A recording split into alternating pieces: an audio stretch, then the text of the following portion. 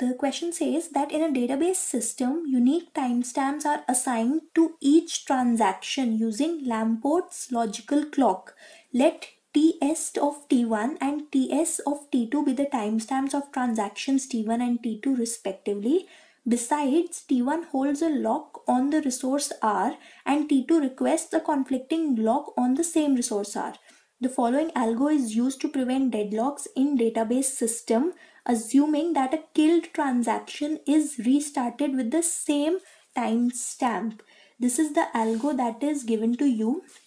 If the timestamp of T2 is less than timestamp of T1, that means TS is older than T1, then T1 gets killed, else T2 waits. Assume any transaction that is not killed terminates eventually. Which one of the following is true about the database system that uses the above algorithm to prevent deadlocks? And you have to choose among the options whether the system is deadlock free, starvation free, none of them, or either of them.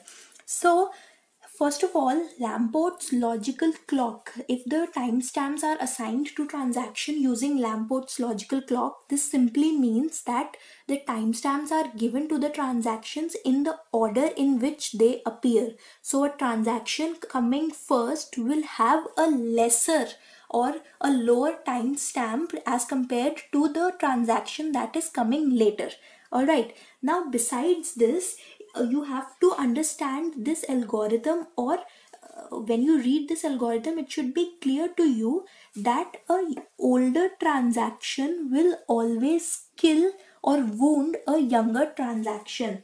That means this is a wound weight scheme that is given to you, and in a wound weight scheme, whenever two transactions are fighting or requesting for the same resource, then the transaction that is older or that came before will get the hold of the resource and the younger transaction is killed. So when I write timestamp of T2 is less than timestamp of T1, this means that T2 is older transaction, T1 is the younger transaction, and every time the younger transaction T1 is killed if it is fighting with the older transaction for the same resource. That means always the older transaction will get the hold of the resource. Alright, so now when T1 is killed, it is necessary that it should be restarted, and the important thing is that it is restarted with the same timestamp.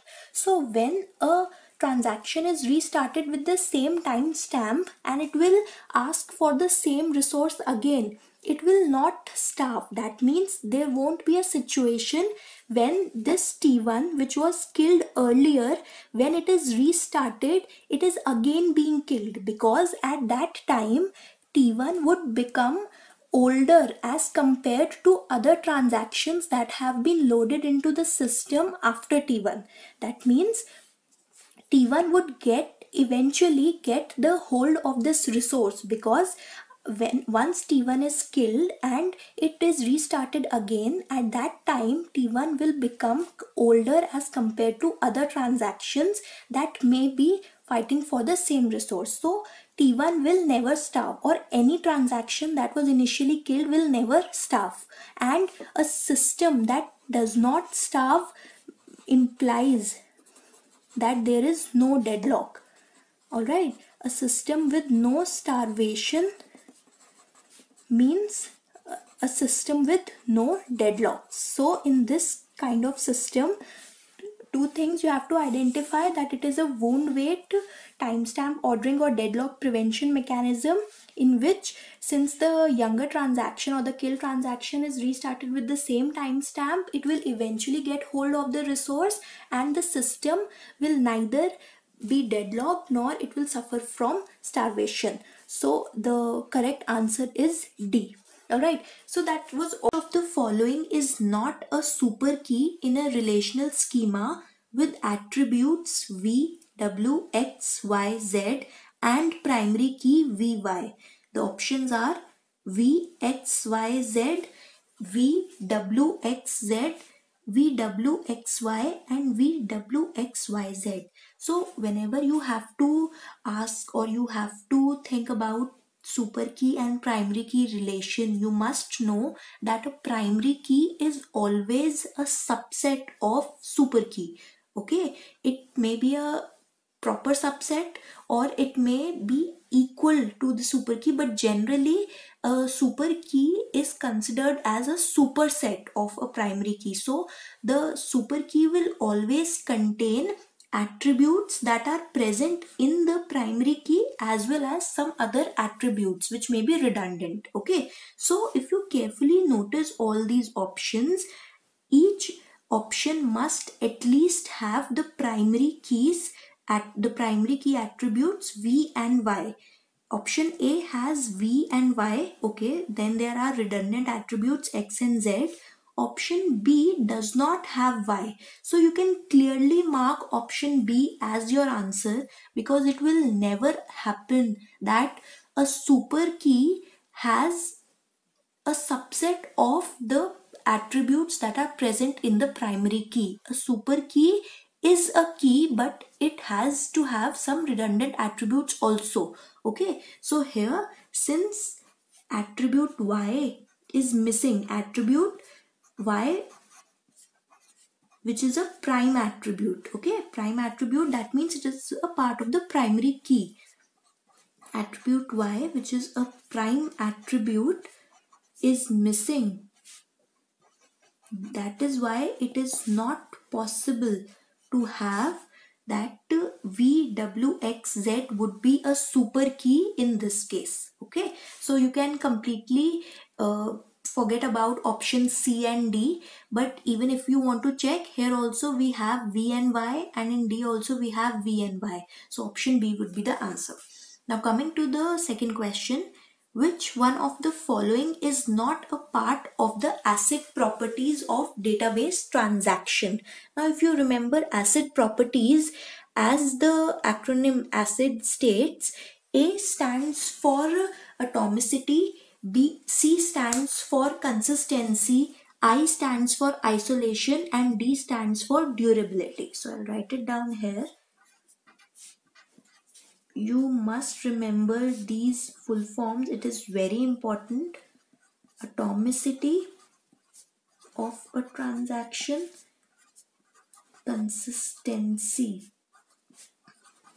of the database after the transaction has executed, isolation of the operations of the transaction, and durability. Okay, so which one of the following is not a part of ACID properties? The options are atomicity, consistency, isolation, and deadlock freedom. No, deadlock freedom is not the right answer. It is not a part of ACID properties. D stands for durability. So option is D. Now coming to the next question. The question is, the attributes of three arithmetic operators in some programming language is, operators are these plus, minus, star, and the precedence is high, medium, low. Their associativity is left, right, left, and their arity is binary each. All of them are binary operators. The value of the expression this in this language is. Okay, so now you are given three operators. Their precedence is given with respect to each other. That means out of all these operations, plus has the highest precedence. It will be, the operation plus will be performed first. Okay, then after performing plus operation, minus would be performed, and the least precedence of star makes it the least preferred operation, or this star operation would be performed at the end. Okay, and associativity, what does associativity tell us? It tells us that in case there are two operators of the same kind, that means if there are two plus or there are two minus, just in this case there are two minus, this minus and this minus. So which one would be executed, or which operation, the left operation, left minus would be performed first, or the right minus would be performed first? So if an an operator is left associative, it means that the left operator would be executed. Here minus is right associative. Right associative, that means out of these two minus signs, this one, the right one, the second one would be executed before the first one, the left one. Okay, so now let's start evaluating this expression. Initially the expression is 2 minus 5 plus 1 minus 7 into 3. So the highest precedence is plus. So without any doubt you can put a bracket around plus operation. That means initially the first operation that would be performed would be plus operation. Now the remaining operations are minus and star, but out of minus we have 2 minus. So what would be the reference in this case? We'll refer to associativity. So associativity is right for minus sign. It means that the right minus would be executed first. So what would be our brackets in this case? After performing the plus operation, perform this minus operation.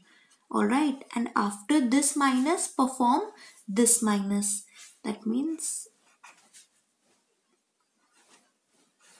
2 minus 5 plus 1 minus 7 and this multiplied by 3. And after this, perform the last operation, which is multiplication. So 2 minus 5 plus 1 minus 7 multiplied by 3. Alright, so now let's execute these one by one. Initially the innermost bracket is executed. 5 plus 1 gives you 6. Now 6 minus 7 would give you minus 1. So the expression reduces to 2 minus 6 minus 7 is minus 1 multiplied by 3. Okay. Now what we get? 2 minus minus 1 is plus 2 plus 1 multiplied by 3, which gives you 3 into 3, which gives you 9. So the answer would be 9 here. Alright. So again, a not very difficult question. You need to understand what the question is asking and demanding from you in return. So that's all for today's lecture. If you like this video, please share it with your friends and mention in the comment section below how are you liking our preparation series and what other subjects would you like to see in future. Please subscribe to our channel of Easy Engineering Classes for more lectures on such previous year solved questions and other computer science related subjects. Press the bell icon to get the latest notifications of our upcoming videos so that you don't miss any of our videos. Thank you for watching. Stay tuned. Good luck.